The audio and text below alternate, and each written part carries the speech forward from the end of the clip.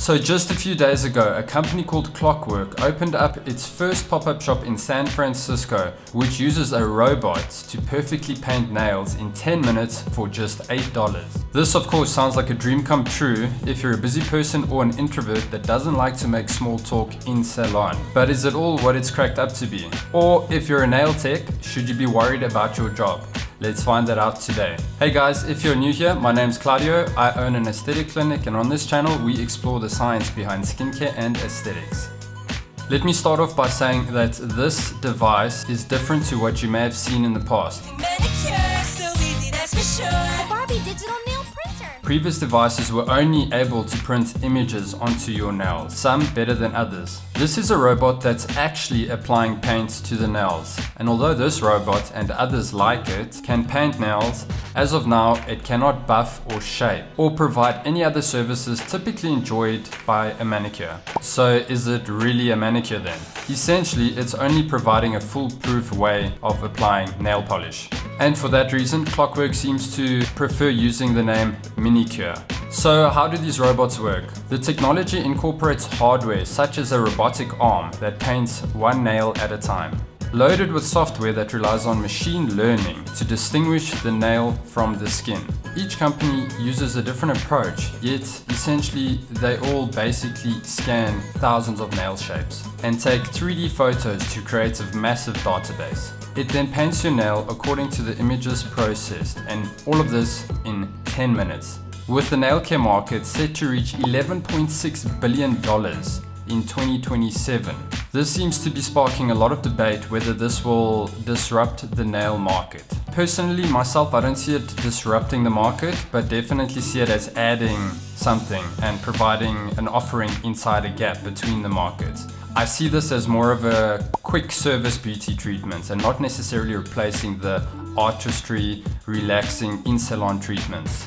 Now imagine having these robots inside airports, gyms, offices, running between meetings, just quickly bang out a new set of polished nails. So I can see it appealing to two different types of people, and basically it will boil down to preference. Either you enjoy the experience or pampering of going into a salon and getting that human connection and personal connection, having your hands massaged. Nail techs can be great listeners and therapists in their own right. You also get the full shebang of treatments, essentially paint, nails, the works, the entire experience. Or you're the type of person that enjoys the sound of a robotic arm moving around and doesn't want to feel pressured or deal with the awkwardness of having to talk to someone or feel obligated to leave a tip.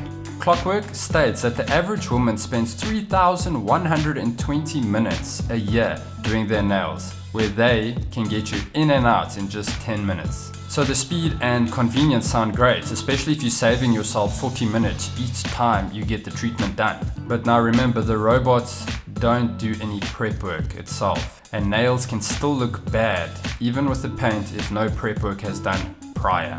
Buffing and shaping is all pretty much important parts of actually getting your nails as a final product. Sure, it's cheaper than an in-salon treatment, but it does essentially do a little bit less.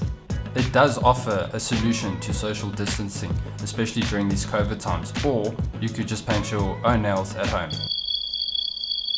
Before we get to the robots going rogue part, if you've enjoyed this video, please consider subscribing if you want to see more videos like this. So a lot of people have raised issues where they are concerned, what if their finger gets chopped off by the robot? However, this does seem to be slightly exaggerated, and the company ensures that they have plenty of safety features built into the robot, including a plastic tipped cartridge that won't pierce the finger. Well, that doesn't sound good.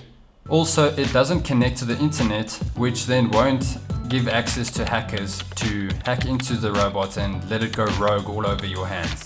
And if you're a nail tech and worried that your job is now soon to become obsolete, I don't think you should worry, as the US Bureau of Labor Statistics states that the job outlook for manicurists is growing at 19%, which is well above the average job growth rate. I also believe that you would make a better friend than a robot, and your creativity would outshine a robot any day.